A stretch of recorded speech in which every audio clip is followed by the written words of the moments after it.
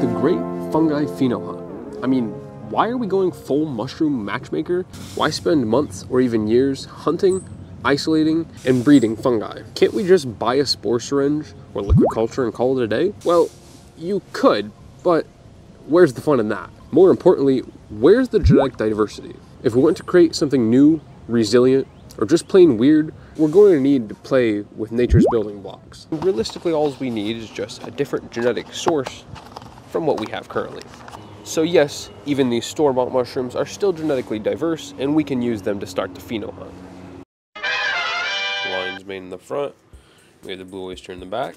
Now we'll take our lion's mane swab. We're gonna grab just the tiniest singular thread.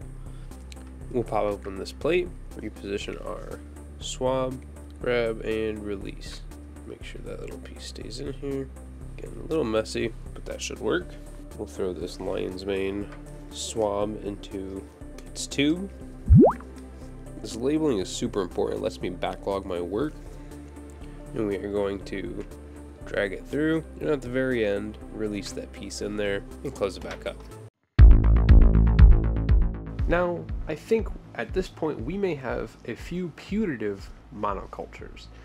I haven't confirmed them under a microscope yet, so what we need to do is transfer just a small sector from the leading edge of those little cultures from the grab and drag plate, move those to new water agar plates, and wait for germination there. I'm not going to view them under the microscope yet because I want to isolate them and grow them out a little bit further first. And we're going to start here with this king oyster.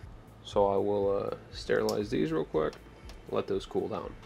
And now with the tweezers cooled down, we'll come in to our plate, look for another germination spot,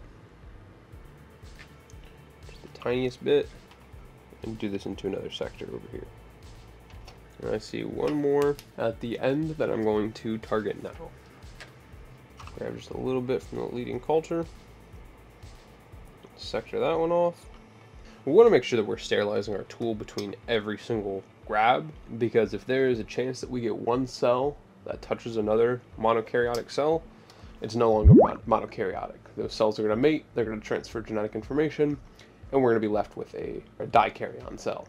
And we'll put this plate back in incubation for a few days to see how those expand. Once we have a few monokaryon cultures of the same species isolated, we can go ahead and start crossbreeding them to dikaryons, and once we fruit some dikaryon cultures, we can pick the fruits that we like, collect spores, take tissue cultures, and advance our Phenohunt. We're going to crossbreed these monokaryons and observe them under a microscope. Until then though, thank you all very much for joining, and we'll see you in the next one.